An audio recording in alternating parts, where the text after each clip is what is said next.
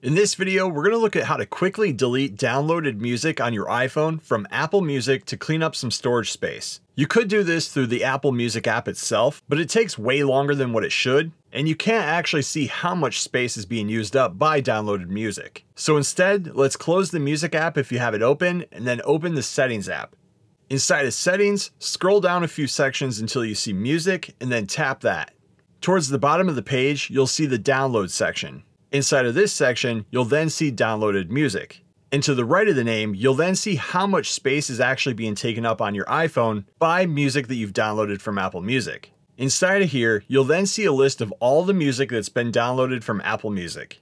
The page here is a breakdown of artists. So if we take a look at one, you'll see the name of the artist and how much space it's taking. Choose the artist's name, and then you'll see what is downloaded, whether it's just a song, an album, or multiple albums.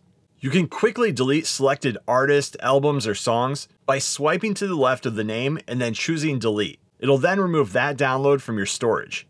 You can also bulk delete if you want to do it even quicker by tapping edit on the top right of the screen here and then tapping the remove icons from the list that appears. And if you want to completely wipe everything out, while you're in the edit screen, make sure you're scrolled all the way to the top and then tap the delete button next to all songs. That'll then remove all the music downloads from your device. And when you're finished deleting what you want to remove, just tap done here on the top right. And that's how you find how much Apple Music you have downloaded on your device and how to delete them.